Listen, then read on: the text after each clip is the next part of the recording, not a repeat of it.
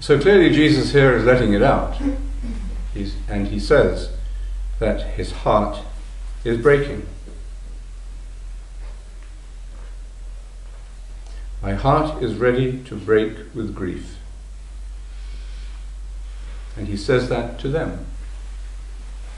He doesn't say it to his Father, he says it to the people he's with, the people he can trust. And all he asks of them is not to get him on the first boat out or to solve the problem. He doesn't even ask for any consolation from them, except one thing, which is what? Stay awake. Just stay awake with me. Just be with me. Pay attention with me. He's not even saying to me, it's with me. It's that quality of companionship, that makes all the difference sometimes between how we survive ordeals. So he asks them in this desperate state to stay awake with him. He goes away a few feet away. He falls on his face in prayer, prostration. And it's an image of complete surrender, really. It's not just kneeling in a nice posture. This is a prostration, which is a symbol of what? Complete abandonment, really. And he's on the ground. Very important image here in the story is the groundedness of Jesus. And then he prays, my Father, if it is possible, let this cup pass me by. Drinking the cup is the image of having to accept his destiny. And drinking the cup to the dregs, we often feel that when you're going through a difficult time and you feel you've had enough, but no, there's a bit more. It's like drinking medicine that you don't like the taste of, and you're told, no, you've got to finish it all. So you have to drain the cup to its dregs. But not as I will, but as you will. Much of this account of the prayer of Jesus in Gethsemane is an illustration of the Lord's Prayer, of the Our Father. In fact, I think if you went through it carefully, the verses of the Our Father, you would see them illustrated all of them illustrated in this account of his last prayer in Gethsemane. And what is the prayer here of the Our Father? It's obviously, thy will be done. What other prayer ultimately is there? It's natural and human to say, I would rather not have to go through this, please. But it is also deeply human, if we are in touch with our deepest humanity, to be able to say, but it is not my will that is at the center of this. So here's the first phase of his prayer. There are 3 phases. He prays 3 times in the story. So there's a process here. It doesn't all happen in one moment.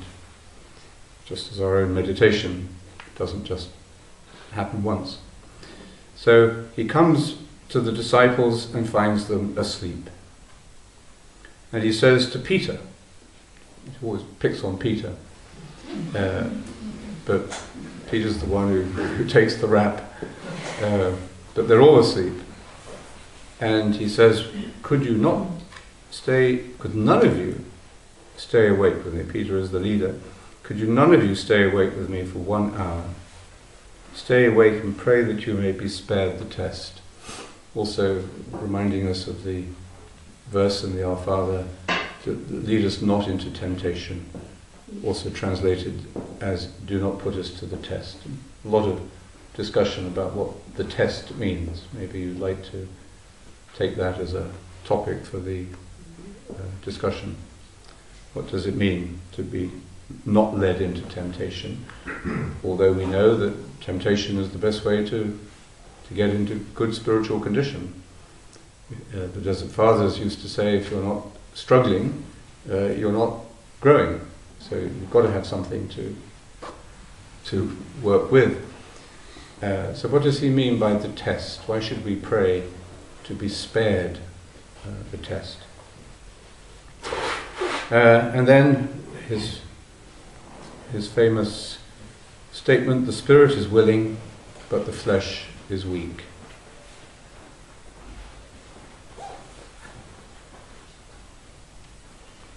How do we deal with this dichotomy? We all know that we like to commit ourselves to certain ideals or certain practices, and yet in practice, day by day, we find that we fail. We fail to control our anger, we fail to be turned openly towards others when they are in need. We fail to keep certain physical or spiritual disciplines that we know are good for us and that we should be doing. We fail. And if we're not aware of that failure, we are in a worse condition really, because we lack self-knowledge, humility. But on the other hand, if we don't fail, there's an even bigger danger. Bigger danger is if we keep all our good resolutions, we begin to feel a little self-satisfied. We begin to feel we're better than other people.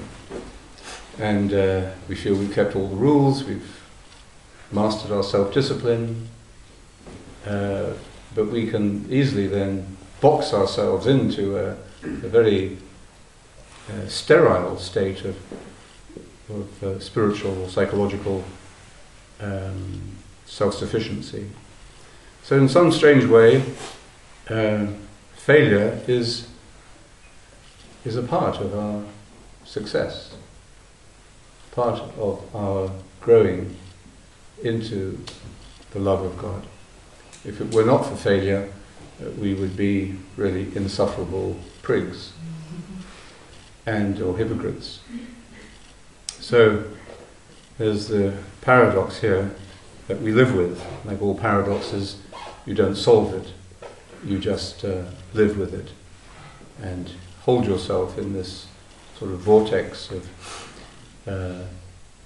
energy in which contradictions become integrated in some unexpected way.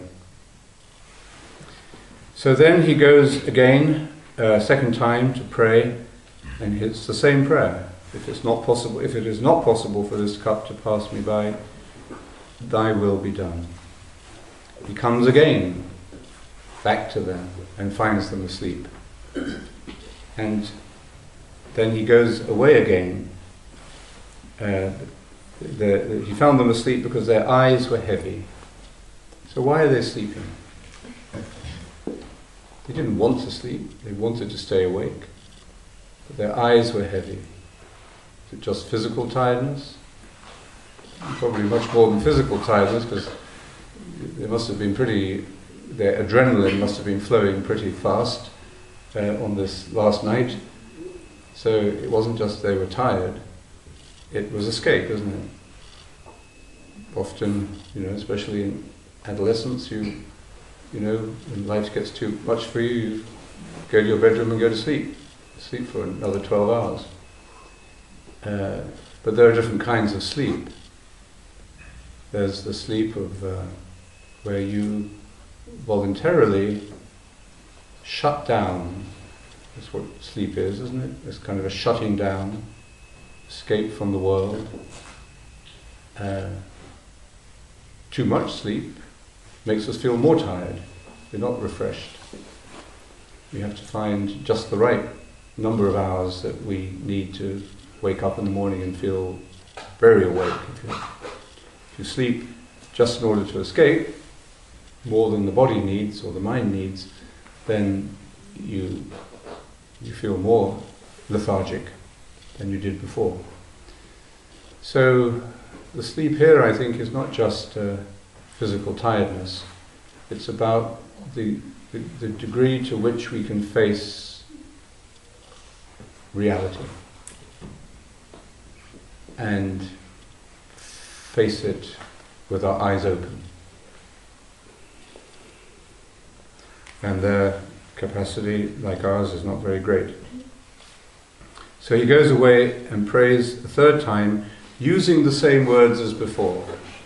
So Father John used to sometimes quote that verse as an illustration of repetitive prayer. What is Jesus doing here? He's not trying to change God's mind. He's not informing God of anything God doesn't know. But he is repeating until the job is done, until the inner work has been done. He's repeating his mantra. Our Father is a kind of a mantra itself, and has been used as a mantra by many people who've discovered meditation in this way. People like Simone Bay. So he's repeating a single phrase almost, or a single truth, until the faithful act of repetition, the going back to his prayer, as we go back to our meditation, has released or healed or integrated what needs to be done at that level. And then he comes back again and wakes them up and will let them go back to sleep again. He says, the hour has come. It's that urgency in his tone of voice here which is reflected everywhere in his teaching, really. He begins his public ministry with the statement that the time has come. The kingdom of heaven is close at hand. The hour has come. The kingdom of heaven is upon you. So that's the urgency of any spiritual teacher, saying, now, it's now. This moment is where you have to change. So you don't do a 5-year plan or try to get as much time for yourself as possible before you start the work. The word of the true teacher is now is the day of salvation. This is the moment to start.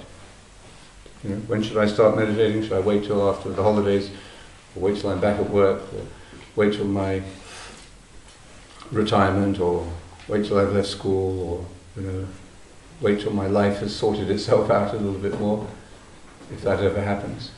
When do I start? Well, now, the hour has come. And then the events start. The soldiers arrive. Judas kisses him, identifies him with a kiss, betrays him with a kiss, and the wheel is now spinning. So what do the disciples do? Well, the disciples run away. They weren't prepared to face the music, to stay beside him in his need. They had avoided the moment of testing in Gethsemane, and so they were unable to face the challenge that happened immediately after Gethsemane. And this often happens in our life. We realize that we missed an opportunity, that it was all there for us, all offered, and we didn't take it. We wanted to pick and choose, but by picking and choosing you you don't know what to pick and choose, because we only will ever pick the nice bits. But you have to take the whole bit, the whole meal. And that's a terrible moment. And Peter weeps bitterly. The disciples clearly, as we'll see in later stories, suffer greatly for their feeling of failure and betrayal. And we shouldn't underestimate that. This is not a pretty story. And they are plunged into grief similar to the different kind of grief that Jesus was in. And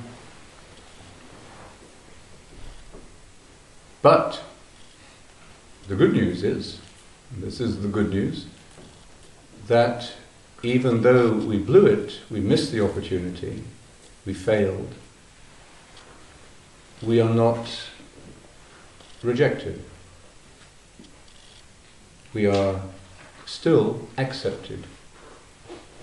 That's what the whole of the story is really about. But we haven't got there yet. You've got to go through the karma of your failure before you can transcend the karma through grace. So that's the story of Gethsemane. And it's pretty much the same story that we find in Mark, except he adds one interesting phrase when Jesus comes back to wake them up the second time. And he says, Mark says, they did not know how to answer him. Very real sort of picture. They're sort of caught in the act and there's nothing they can say. They don't know how to answer him.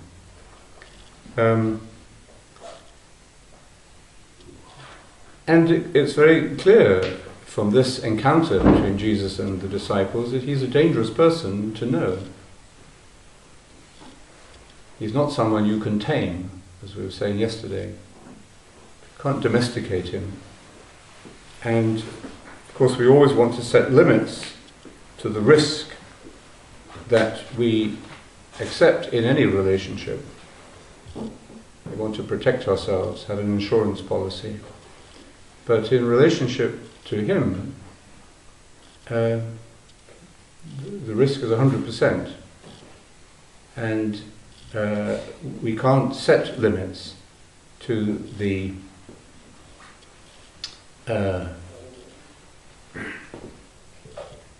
consequences of our relationship to him. And in Luke, it's the same story, a shorter version, but with one added little detail which is significant. Luke adds this sentence, if I can find it, which I can't.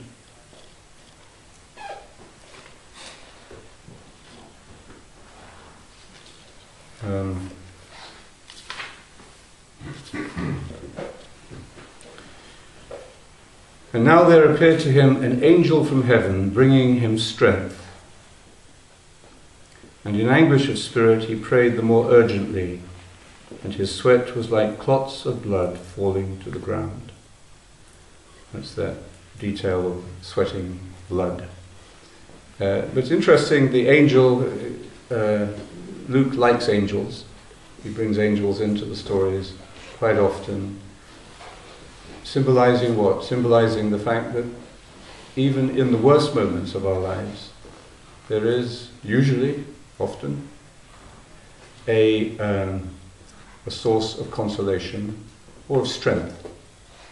Not just of consolation, but actually of strength. The angel is there to not sort of whisk you away on a white horse and save you from it, but to strengthen you as you go through it. And I mean, here it's quite clear because the angel from heaven brings him strength, doesn't say how. I think in that card I used to get every 6 times a year, the angel was holding a cup that Jesus was drinking from. But anyway, he gives him strength, and then in anguish of spirit, he prays the more urgently. So the strength is given to you to go through even further, even deeper into the process. Now, just briefly, how does this relate to the Buddha? Well, the night before the Buddha was enlightened, he sat under a Bodhi tree in Bodh Gaya, India. And there are different versions of the story, different legends, different traditions, just as there are slight variations in the story of Gethsemane. In one version he makes a vow to Nirvana and to the earth that he's going to sit there and get to the root of suffering, or he'll die in the attempt. And again there is this element of earthiness, of groundedness. At the moment after the enlightenment, where he calls upon the earth to be his witness, and he touches the earth. So many pictures of the Buddha showing him touch the earth. And the earth witnesses to his enlightenment. And in other versions, he sits there through the night, in a night of great suffering, tortured really almost by Mara, the god of illusion, the destroyer, and tempted and pushed and pulled, and like the temptation of Saint Anthony in the desert. And as he penetrates through this ordeal, he discovers his past lives in the first watch of the night. In the second watch he discovers the law of karma, the law of cause and effect. And in the third watch of the night he discovers the Four Noble Truths. And then in one text it says, "Released I discovered that birth is ended, the holy life fulfilled, the task is done. There is nothing further for the world." The two stories provide very interesting comparisons. There is an ordeal that each has to go through in order to find release. But there are also big differences in the two stories. Different contexts, different meanings. As the Dalai Lama says, the differences are just as important as the similarities. But that might also be a topic for discussion in the small groups. As I say, the common ground is there, and it's the earth, it's nature. This is human nature. What Jesus goes through is what we go through in our own way. And the fact that we can see him going through it changes the way we go through it. Maybe that is the source of our strength, to be able to go through it, that we can see how he went through it. The Buddha sat on the ground, Jesus prostrated on the ground, knelt on the ground. But the common ground is also there in the inner struggle, the struggle with the demons within us. The common ground is also there in the enlightenment that comes, the breakthrough that comes, if we stay with it, go through the night. St. John of the Cross calls the night of the dark night. We go through that dark night, and we actually discover that the darkness is light. And the common ground is also there in the fact that this experience is not just an individual one, because the ego has been burst, has been transcended through Gethsemane. And when Jesus gets up from this ordeal and goes to meet his destiny, he does so in a very different mood from when he was sitting on the ground, his heart breaking, alone and isolated with his sleepy disciples. He now is seen to be, as it were, in control of the situation almost. He's centered anyway. And he's fully in harmony with the events, terrible as they are, that are unfolding. So he has really transcended the fear of death. He's not immune to pain or suffering, maybe not immune even to fear, but he is no longer controlled by him. And that's one of the fruits of this degree of enlightenment that he clearly experienced in Gethsemane.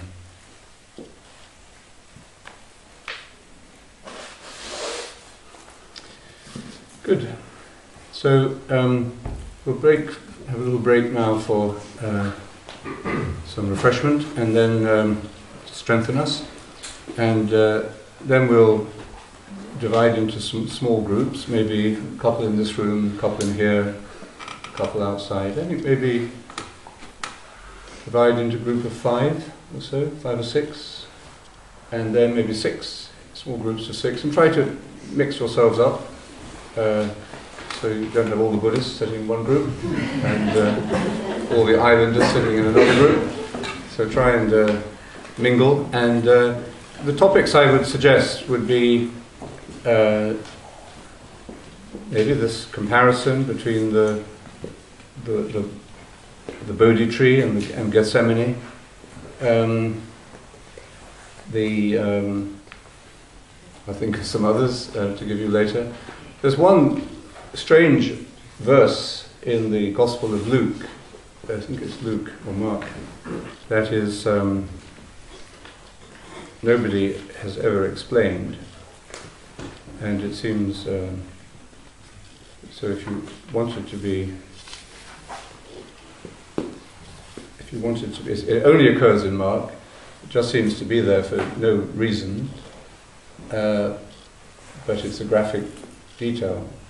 After the disciples all deserted him and ran away, among those following was a young man with nothing on but a linen cloth.